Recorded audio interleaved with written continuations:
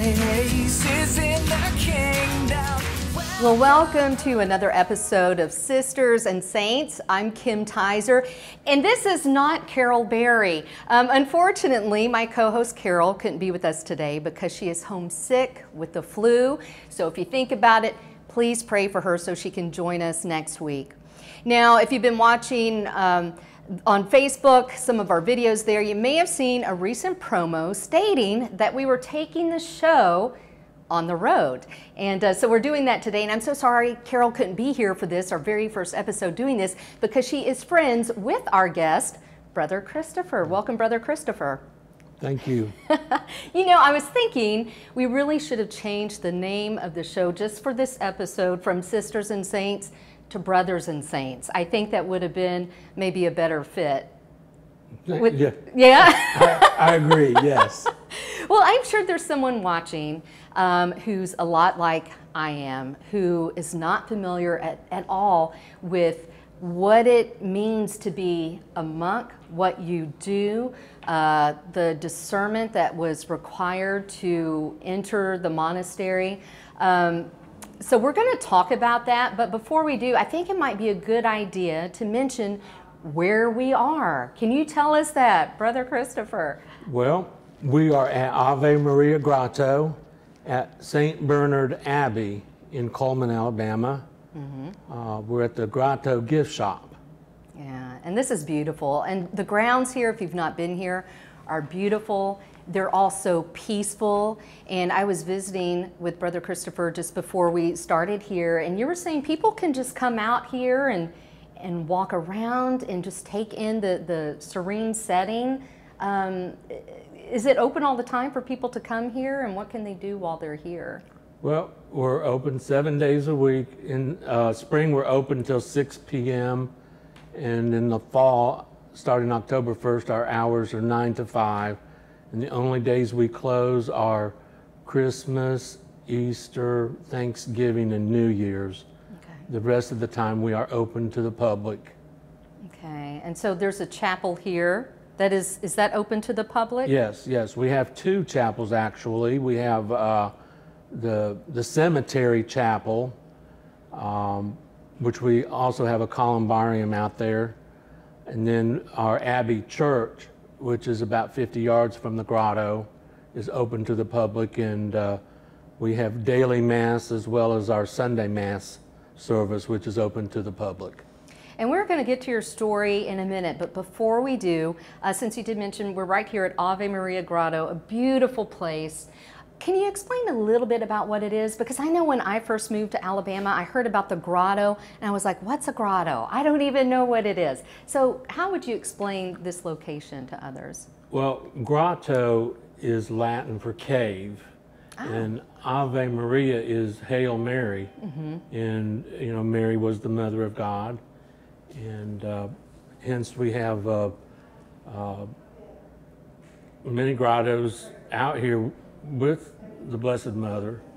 And of course, there's also churches throughout the world.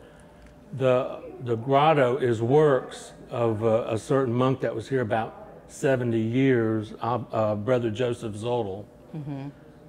Came over here as a teenager in 1891 when the monastery was founded.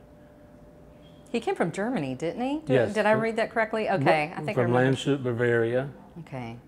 His stepmother and father wanted him to come over here for an education. And he alone built all the little, I'm not sure, not statues, what would you call the little houses and structures? The miniatures. Miniatures. Yeah, I tell people he was a folk artist. Okay. So he did the constructions from donations from people, shells, marbles, and actual marble, and they were from different places around the world. And the unique thing about it is there's only two things that he in fact saw, which was his baptismal church, St. Martin's in Bavaria, and then Castle Trosnitz. And so everything else he based off of postcards, is that right? Yeah, pictures and postcards and his imagination. Wow. And it was all to glorify God. And it's really beautiful. I don't know how many structures are out here, or if you know, but There's over 100. over 100. And you can just take your time walking around and taking it in, take pictures. It's really a beautiful, beautiful place, a beautiful sight to see. So why don't we get to your story, Brother Christopher? And first off, just tell us a little bit about where you're from originally. Do you have siblings? And maybe what you did before you started looking at the religious life. Okay. Originally was born in Indiana, Okay. Richmond, Indiana to be precise.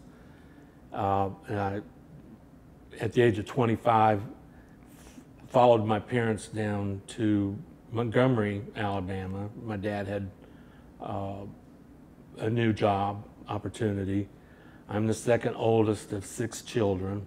Wow. So I came down there, or went down there, I believe it was 1982. And so I spent the next 34 years there in Montgomery. And then that was the second part of my life. And then the third part of my life, I tell people, was at the age of 55, I entered St. Bernard Abbey. Okay. I'm going to write that down just so I don't forget. I like to take The math notes might if be that's off okay. a year or two. That's okay. So growing up, would you say, was your family very religious? Was Yeah. that an important part of family life? Yes, weekly church attendance for sure, and then I went to a Catholic grade school, and my grandmother, my maternal grandmother, was a very pious, holy woman, and where I saw what it was like to be faithful to God. She was a very dedicated woman, and I saw the love of God through her and my mom. And just being in a large family, I consider that a gift, and I consider, you know, just being taught by religious sisters in my early education a tremendous gift. So that instilled in me the beauty of religious life. So do you remember when you were younger at any point thinking, you know, maybe I'd like to enter religious life myself. Maybe I'd like to be a priest. I mean, did that cross your mind as a young boy? Well, oftentimes in my situation, my grandmother, the thing that I always remember hearing her saying is, we need priests, there's a shortage of priests. And so she planted that seed, like, you know, my name was Kevin, and she'd say, we need priests. And so I saw that as an aspiration, something that I wanted to do. Not just because my grandmother thought it was a good idea, but I just saw the love of the church, and I wanted to serve God that way. Okay. And I know only a little bit of your story, not that much, but from Carol, who again couldn't be here today. But I know from that you didn't enter religious life like as soon as you left home, right? I mean, your path kind of took some twists and turns, right? It took twists and turns. You know, I got the thought as early as grade school. Oh, wow. You know, Wow. I wanted to do this. So I applied for diocesan seminary after high school, and they told me, they said, well, we think you should go to college, and then if you still want to, then come back. So instead what I did is I went to college, and because of the rigor and, you know, the difficulty of college, I thought, well, I'm just going to go get a job and work. So that's what I did. I went and got a job, and that was out of high school, and put God on the back burner and didn't think about it anymore for at least 20 years. Was he still tugging at your heart, though, periodically, like, hey, Kevin, I'm still calling you, or had you just really put him out of your mind? Well, I put the wall up. I said, you know, not yet, or, you know, I marginalized my faith. I stopped going to church. There were other things I wanted to do, so, you know, God wasn't important. Right. And so that's what I did. So at what point did he finally get a hold of you and say, Kevin, enough's enough, you know I've called you. What happened? Well, let's say I did, let's see, I probably would have been in my mid-30s, my late 30s. I should say that after I left my faith, I rode the path of a little bit of destruction, Okay. And qualified myself for a recovery and 12-step program. I'm a friend of Bill W.'s. And so after doing that for approximately 10 years, I decided I wanted to get closer to God. I wanted to get closer to God, and I had my yearning for God was rekindled. And I assume you recognized something had been missing during that time. That's There was that correct. void. That would be correct, Yeah. yes. So I just had an aha moment. I thought, well, maybe I just need to go back to church, and which I did. And I marginalized my faith partly too. I thought, my mom was always saying, well, you need to go to church. You need to go to church. And like any good rebellious child, you're going to put the wall and say, no. I'd like to do things my way for a little while. And that's what I did. So after started I will say my path of recovery, I decided I wanted to get close to God. And frequent church attendance, receiving the sacraments, being around good holy men and people. I eventually applied for diocesan seminary again. And then the same answer that happened when I was 18 happened again, and they said, well, go to school, because I never completed college, and then come back and see us. And then, so at the same time, I had a teenage niece who was wayward, and I thought, well, she needed to find a good old correctional school. So I looked at all Alabama, all the places that could be, and I thought, St. Bernard Abbey, they have a school. So let's find out if they, take people like my niece. And I quickly learned that it's a college preparatory school. It's not for kids with behavioral problems. So after I found that out, somebody invited me to come on a discernment weekend here for religious life. And had you considered that at that point? I mean, before you were kind of thinking... I didn't even know what it was like. You didn't know? No, I didn't know. Got an invite, gonna go. I didn't know what why a miss out? Benedictine was. I didn't know what a monk was. I'd never seen a monk. I don't even know if I had heard of them before. Right. All I was familiar with was sisters or priests. I knew who they were, what they looked like. So you didn't even know, but you're like, sure, I'm game. I didn't know Let's what a monk go. looked like. Yeah. So I came back.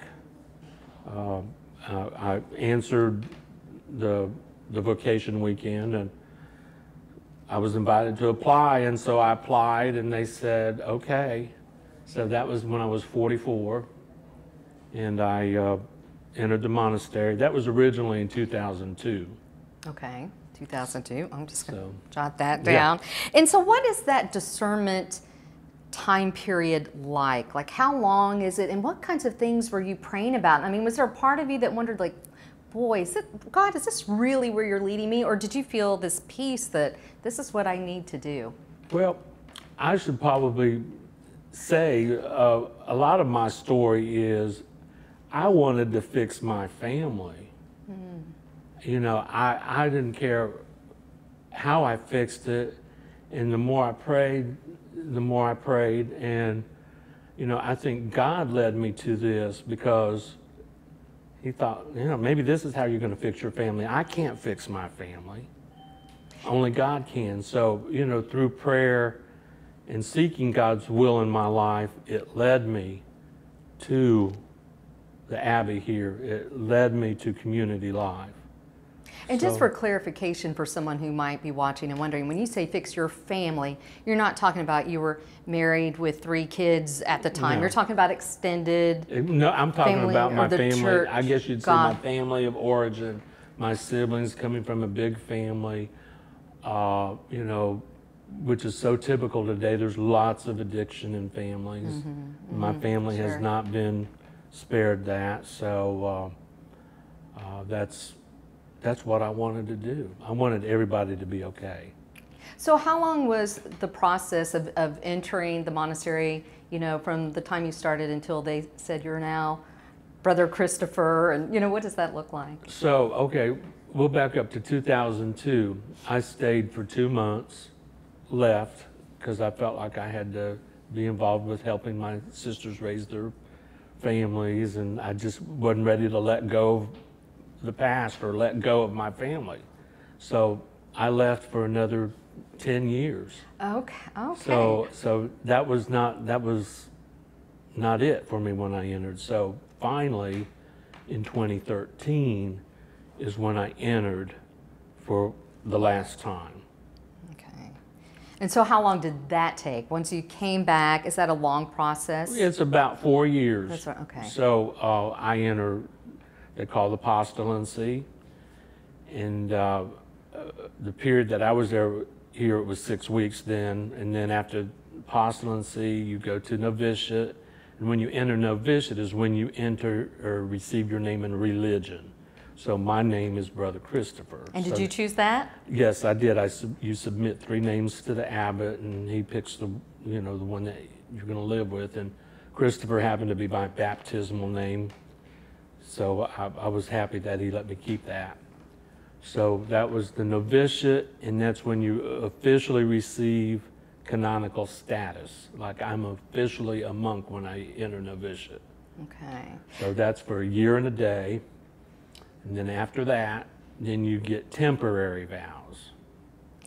Okay, I have so many questions for you, Brother Christopher, but I know we're running out of time, so I'm going to try to ask you a couple of quick ones. And I don't know if we can go over them quickly because I think they're just so important. But, you know, what has been the hardest part? Because you give up a lot when you become a monk. Has that been difficult, letting go of worldly goods, worldly things? Oh, sure. I mean, I'm human. I spent, I went to work 40 years acquiring stuff. I got my dream house and, you know, just being successful in the outside world. You know, I was in retail, which, you know, I built a good clientele base and worked for a major department store. So, you know, I got my house, all the stuff, my car and everything, and then when you're in the monastic life, you surrender it all. It's all surrendering to God. So, yeah, and then separation from my family, separation from my friends, which is not the end. It just changes. My relationship with my family has changed. My relationship with my friends have changed. I still communicate with them. And I probably, entering religious life has been a blessing in so many ways because it has improved my relationships. And what about with God? Definitely improved my relationship with God. I can't forget that because that's why I did it. Well, I think that's probably all the time we have, and I think that's a great place to end. And Brother Christopher, thank you so much. This has been such a joy and a pleasure for me. You've been a blessing to me. Thank you. You've been a blessing to me too. Thank you for coming. Yeah, thank you for watching Sisters and Saints. Welcome home. You're no longer alone. The only safe place is in the kingdom.